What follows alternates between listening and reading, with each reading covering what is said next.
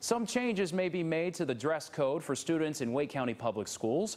Board members say the policy may need to be changed because it is inconsistent in the enforcement across high schools. CBS North Carolina's David Hurst has that story.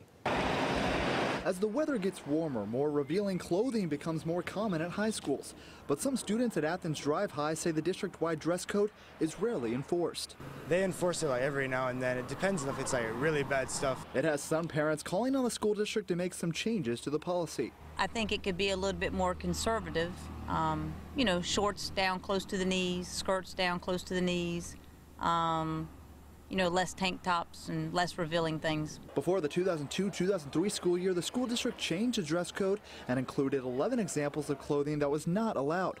Some examples are exposed undergarments, sagging pants, and excessively short or tight garments.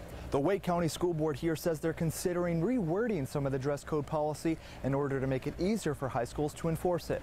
I think that's what people will appreciate about us taking longer to delve deeper so that we're creating policies that are easier for everyone to actually implement equally for all students. The board says they plan on looking at the dress code over the course of the next year to see if any changes are needed. In Raleigh, David Hurst, CBS, North Carolina. Staying in Raleigh, police are